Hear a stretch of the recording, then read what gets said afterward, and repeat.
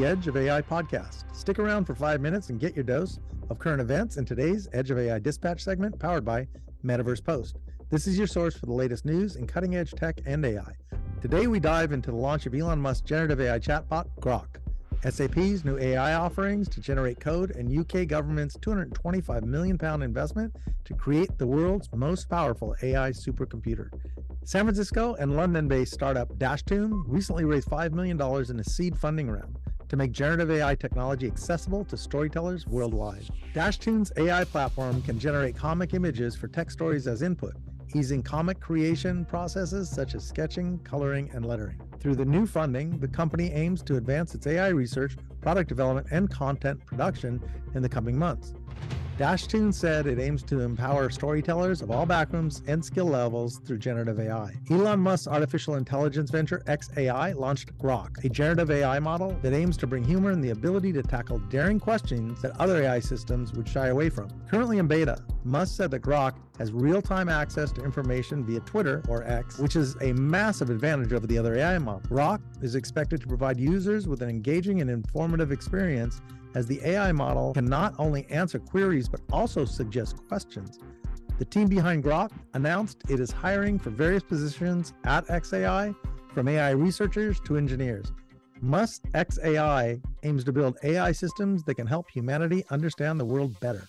Fashion accessories company Modellux launched an AI-powered virtual try-on and styling platform named Zelig. Zelig's AI technology enables consumers to visualize how clothes, shoes, and accessories look on their body type as they shop online. The technology uses a combination of artificial intelligence, machine learning, and computer vision. Zelig users can create different outfit combinations and then save them to their profile or share them before purchasing complete looks. Modellux also announced that it has raised $15 million in a Series A funding, which now values the pre-revenue company at $100 million.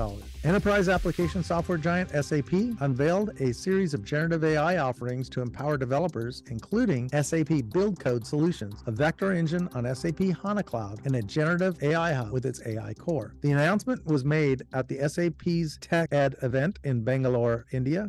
SAP said that its latest offerings are equipped with AI-powered productivity tools designed for developers and are integrated with SAP's generative AI copilot, Joule. As part of its commitment to upskill 2 million professionals by 2025, the company will provide role-based certifications and free learning resources to back-end developers. Likewise, business and academic learning platform CYPHER Learning announced the launch of AI 360, a personalized learning platform featuring generative AI, CYPHER Copilot. CYPHER Learning said that AI 360 with CYPHER Copilot aims to empower businesses and educational institutions to swiftly develop timely, relevant, and engaging educational courses. The company asserts that teachers and trainers will benefit from the new platform as it does not require prior AI knowledge. In a conversation with Metaverse Post, Graham Glass, CEO of CYPHER Learning, said that using AI 360's generative AI, businesses and schools can now create educational courses at speed while making personalized learning a reality. In a recent presentation at the UK's AI Safety Summit, Apollo Research shared significant findings on the deception in AI models, particularly OpenAI's GPT-4. Apollo's study found that when subjected to different pressure levels, GPT-4 consistently engaged in illegal activities like insider trading and was even capable of lying about these actions. According to the firm, it has presented the research to influential figures in government, civil society, and AI laboratories to expose the potential for AI systems to engage in deceptive activities. The discovery that AI systems could lie raised concerns of a loss of human control as AI systems are becoming increasingly autonomous and capable. The UK government, in collaboration with the University of Bristol and Hewlett-Packard Enterprises, is investing £225 million to create Isambard-AI, the nation's most powerful AI supercomputer. This move is part of a broader £300 million initiative aimed at establishing a national artificial intelligence research resource. HPE will build Isambard-AI using the next generation HPE Cray X supercomputers and more than 5,000 NVIDIA GH200 superchips. The configuration will enable the supercomputer to perform up to 200 quadrillion calculations per second.